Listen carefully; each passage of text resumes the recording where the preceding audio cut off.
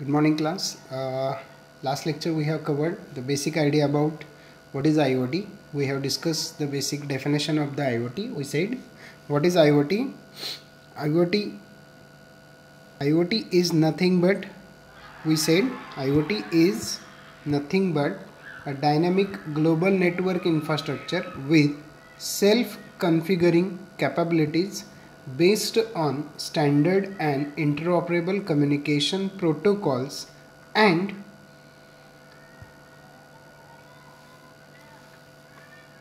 physical and virtual things which have identified physical attributes and virtual personalities which use intelligent interfaces and are seamlessly integrated into the information network, often communicate data associated with users and their environment. Same we have discussed in little bit simplest manner. That definition we said is the Internet of Things.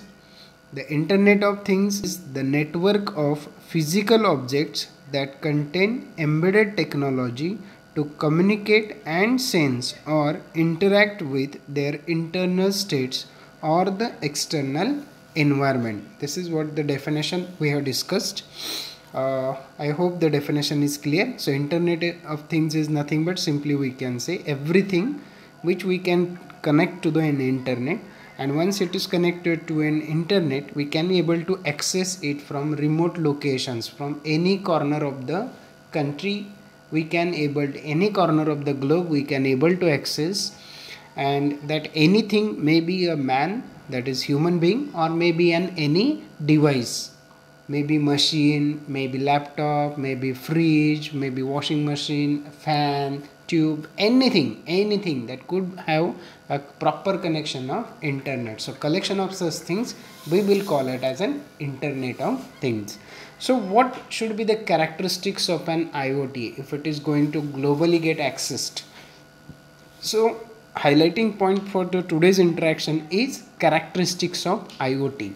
So the listed characteristics of IoT are: it must be dynamic and self-adapting, self-configuring, interoperable communication protocol, so normally it is known as ICP, unique identity, integrated into information network. So these are the some highlighted characteristics of IoT. Now what is meaning of this dynamic and self-adapting? So dynamic means continuous changing. Exactly opposite word is static, which are fixed. So characteristic of IoT or a desirable thing about the IoT network is what? It must be a dynamic. So we are calling it as what? Dynamic, continuously changing. So your infrastructure, maybe your network protocols, or maybe anything, it must be able to change continuously. So we are calling it as what? Dynamic. Now what is meaning of self-adapting? Self-adapting means what?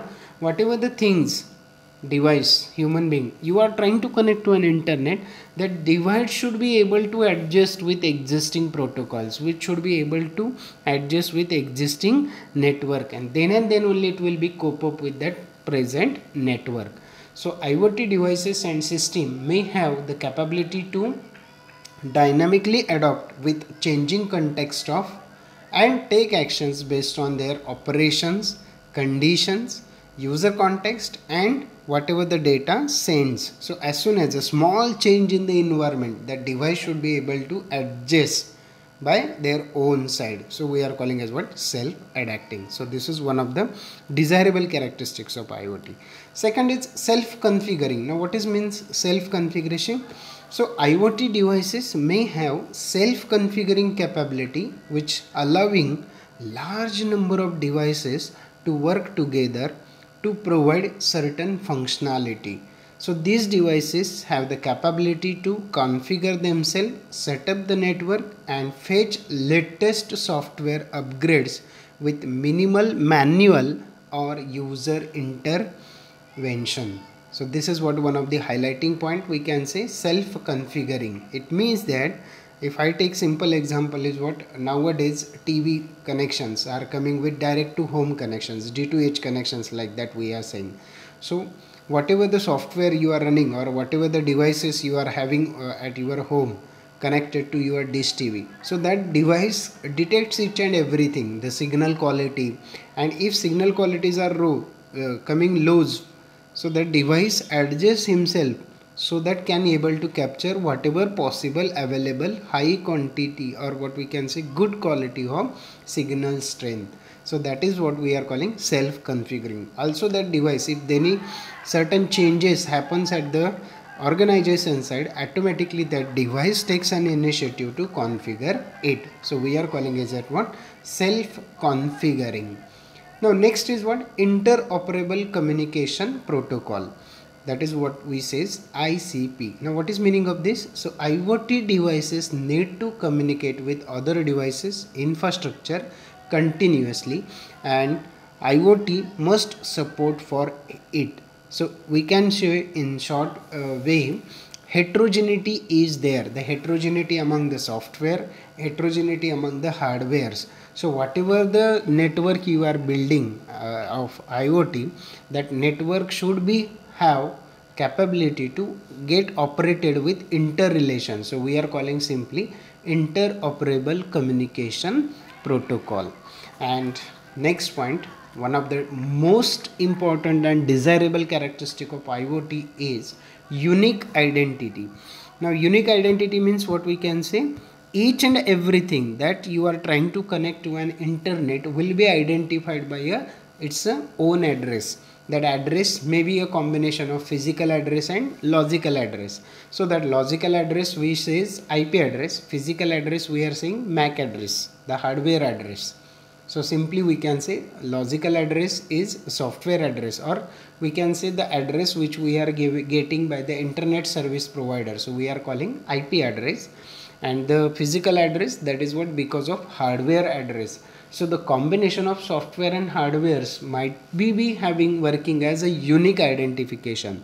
So simply we can say that each IoT device must have unique identity with as an unique identifier such as IP address, or maybe we can use uniform resource locator. We are calling what? URL, like web address. So sometimes IP address are remembered by numbers, URL remembered by words. So words are more easy to remember than numbers, because if small change in the number may clear a problem. So it is better to remember the URL. So URL and mapping address to name or name, that is we have open protocol over there to map these all names and numbers. So the highlighting points is what we can say at this moment. So each IoT device on the network should have unique identity. Now next one of the characteristic is integrated into the information network. Now what is meaning of this? So IoT devices are usually integrated into information network, which allows them to communicate and exchange data with other devices and systems. IoT devices can be dynamically discovered in the network by other devices and or network, and have capability to discover themselves to other devices or user application. So what it says simply, whatever the characteristics we have discussed so far, all are combined together to form the one more characteristic called as what? Integrated into information network. Means you are trying to build your own network. So your own network should able to communicate, should able to have exchange of information with other networks which are already available there. Means interoperable, dynamic and self adapting. All our points get covered here as an integrated into information network. So we can say that IoT devices are usually integrated into information network, which allows them for the purpose of communication. Communication means sending commands, receiving signals, request response kind of an communication. That is, second is exchange of data. Exchange of data means what?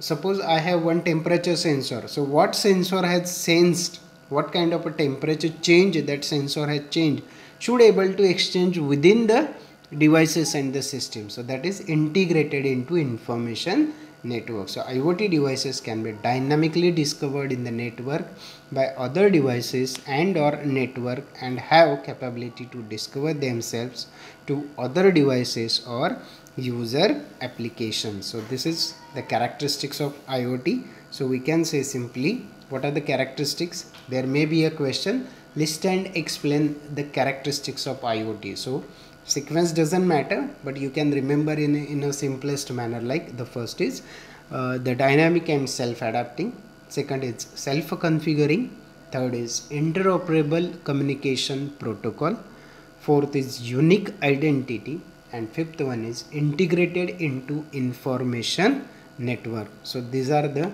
simplest characteristics of IoT. I hope the concept is clear. Thank you.